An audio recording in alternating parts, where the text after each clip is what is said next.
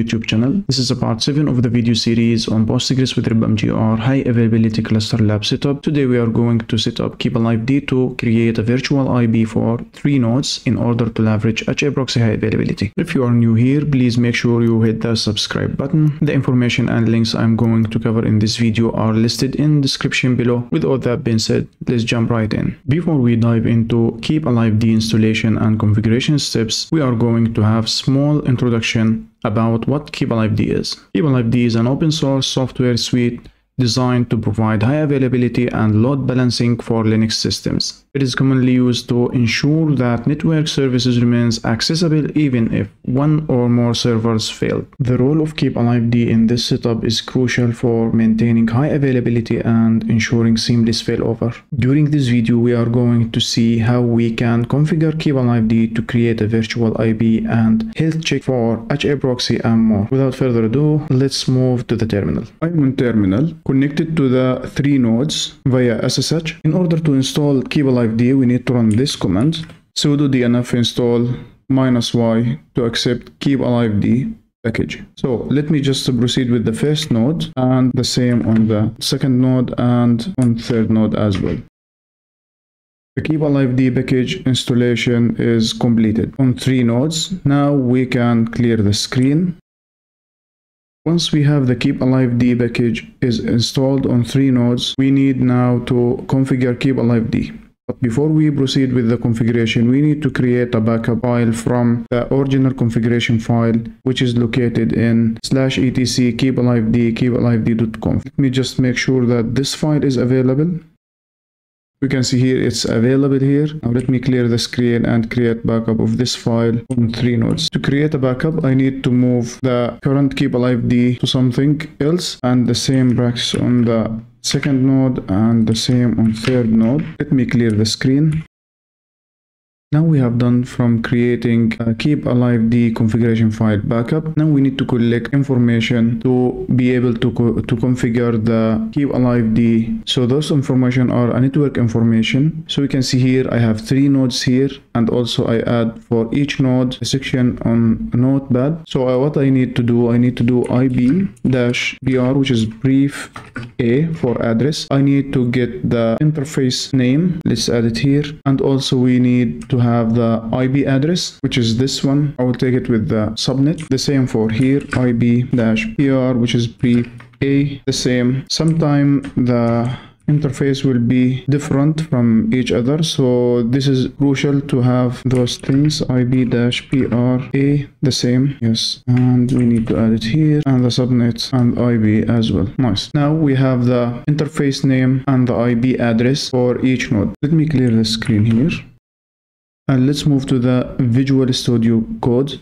I am here on VS Code. We can see here in front of us we have the Keepalived configuration for the first node, second node, and third node. I have added here the virtual IB address. You need to make sure this IB address is not used for any network device with the same subnet. This IB address will be used as a virtual IB in the VRRB instance configuration in Keepalived configuration. Side note here, the virtual router redundancy protocol, I will not explain it because it's a pure network. So if you want to have more details, I urge you to refer back to Keepalived and check the VRRB section there and try to get more information. So I'm going to start with the first block, which is this section. This section defines the script to check if a service, which is HA proxy, is running or not. So the script will run this command, which is kill all -0 HA proxy. -0 flag doesn't actually send a signal, but returns 0 if the process exists or 1 if it does not. Interval 2, the script runs every 2 seconds. Wait 4.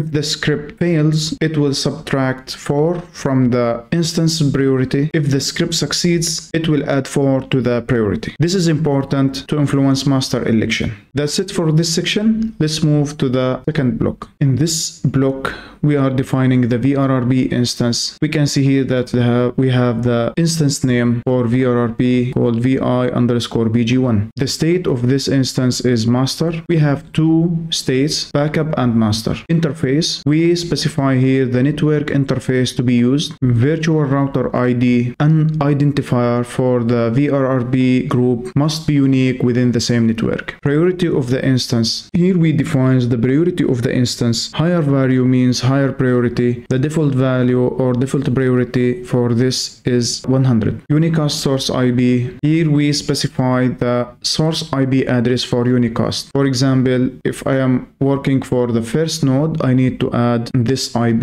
in this section. Later on I will fill those information, but here I want just to explain exactly what those are mean. Unicast peer, this section we will fill a list of peers nodes IP addresses that participate in VRRP. Authentication, here we need to add some security for this instance, so we are using the authentication type as a password and the authentication password. In order to connect this instance, or the instance can be connected from different location, we need to provide this password. Virtual IP address, here we need to add this IP address, and this IP address will be assigned to this instance. Track script, we will use this script, which is check_HA proxy. We have defined it here with those attributes. That's it for the configuration. Let's start right now filling the configurations from the information that we already collected from our environment. I will start with the first section here. We need to add the network interface. So the network interface will be ENP0S3. Let's add it here. Regarding unicast source IP, because I'm working for the first node here, so we will add the IP here. In this part, unicast peer, we need to add the node 2 and node 3. So let me copy this one, which is the second node, add it here, tab V, and the third node as well.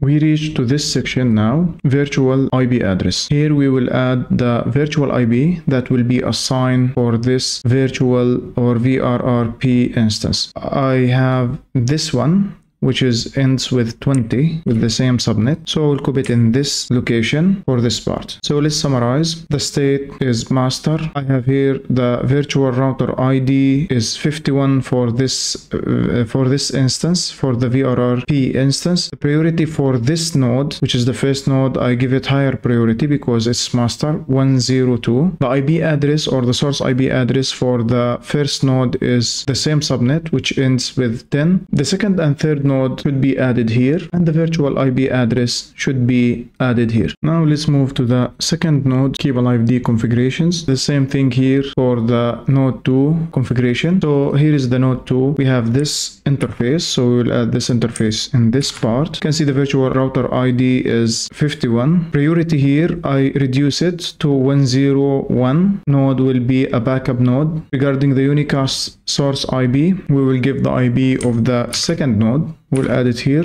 Regarding the unicast peer, we will add the first node and the third node. So let's do it fast here. Regarding the virtual IP address, we will add only this one. This should be the same on 3 nodes. That's it. Let's move to the third node configurations. In the third node, we have the interface name, this one, and of course the state will be backup. Regarding this section is identical for the 3 nodes Keepalived configuration file, so no change here. The only change will be in the instance. The priority, it will be less priority than the second and first node. And regarding the unicast source IP, we will take the node 3 IP address. Unicast peer, we will use the first and second. Regarding the virtual IP, we will take it as is and put it in this part. So that's it for the Keepalived configuration. Now we will take those configuration and add it for each node in our lab. So let's move to the terminal. I switch back to the terminal. Now we need to add those Keepalived configuration to each node here. So let me start with the first node. Let me zoom in and let me just start adding this configuration. Let me add the set paste and as well hit insert with I letter. Enable the insertion. Let me paste those configurations here. You can see here that the configurations are correct. Let me just exit and save. Let me cat etc keepalived to make sure that those configurations are written here. We can see here that everything is fine now. Let's move to the zoom out. Let me move to the second node like this. Vim etc keepalivedconf set paste, hit I, and we need to add, those are the second node Keepalived configurations, and make sure that we are on the right. The state will be backup, right? And the virtual router ID is 51, that's correct. Priority is 101. The IP address is correct, and everything is fine. Let's save and exit. Let's cat etc keepalived and keepalived.conf. Yeah, that's correct. Let's clear the screen and exit. Now let's zoom into the third node and do the same practice here. Then etc keepalived, let's set paste and hit I to enable the insert mode. Let me paste and see here we have those Keepalived configuration for the third node. Let's review it quickly. We can see here that the state is backup. We have interface correct. Show router ID is 51. Priority is 100. Correct. Advert. Sure, correct. And yep, password. Everything is fine. So let's save and exit. Let's make sure that everything is added and everything is fine now. Let's clear the screen and zoom out. We have the Keepalived configuration now ready. The next step is to enable and start the Keepalived service on 3 nodes. So to do so, we have this command sudo systemctl enable -- now Keepalived. So let's hit this one and let's check. Let me zoom in. Systemctl status Keepalived service. Let me clear the screen and zoom out. Now we need to do the same practice on the second node. So let me zoom in and start and enable the service. Let me also check systemctl status Keepalived service. You can see that's entering the backup state. That means the second node is backup for the first node. Master receive advert which have higher priority. Nice. So that means everything is fine. Let me clear the screen and zoom out. Let's move to the third node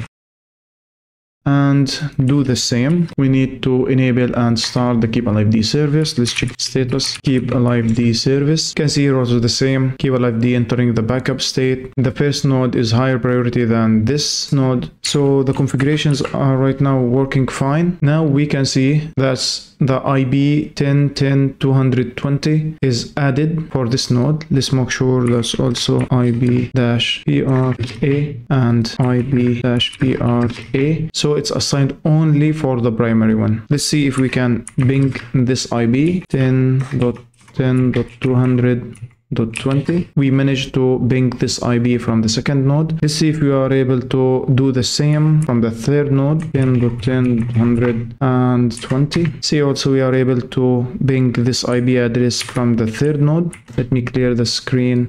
Now we need to make sure that we are able to access Postgres using this IB. So try to access from the second node using this connection string. Yeah, I'm able to do that. Let me select using this command. We can see here that the primary is first node. Let me now try to connect to the 5001 from the third node, and let me also select the IB address. Make sure that I'm able to access to the second node from the third node using this virtual IB. So that is the Keepalived installation and configuration. I hope you guys find it informative. Take care, and I will see you all next time.